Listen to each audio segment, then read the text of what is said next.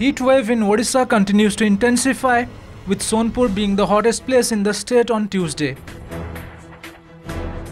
According to the Bhubaneswar Centre of India Meteorological Department, Sonepur recorded a day temperature of 44.4 degrees Celsius. It was followed by Balangir, which recorded a maximum temperature of 43.3 degrees Celsius on Tuesday.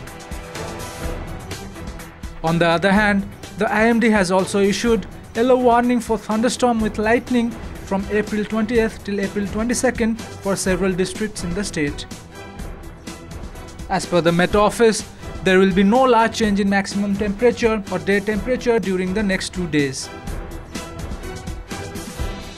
However, in the subsequent couple of days, the maximum temperature might witness a slight fall by about 2 degrees Celsius over the districts of Odisha. The IMD has also advised to take precautionary measures for hot weather condition while going outside during daytime. अभी अगला 5 दिन का जो forecast हमारा है, इसमें मलकानगिरी, कोरापुट, नवरंगपुर, रायगढ़, गजपति, कंधामाल, गंजाम, सुंदरगढ़, केवंझर, मयूरभंज, बालासोर, भद्रक, ये सब डिस्ट्रिक्ट्स के अंदर में एक दो जगह करके बारिश थंडरस्टॉर्म का साथ हो सकता है अगला 24 आवर्स में।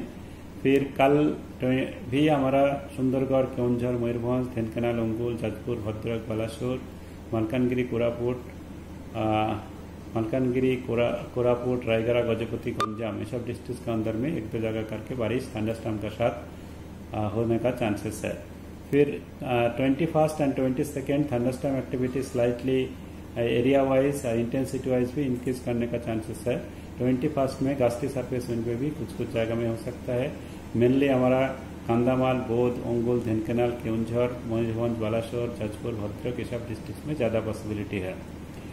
फिर हमारा डे 23rd को थंडरस्टॉर्म एक्टिविटी फिर थोड़ा सा रिडक्शन होगा, उसमें एक दो जगह करके ही थंडरस्टॉर्म एक्टिविटी होने का चांसेस है।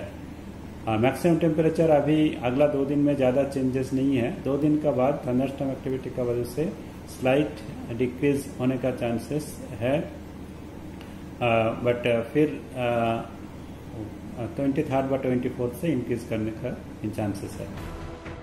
Bureau report, OTV news.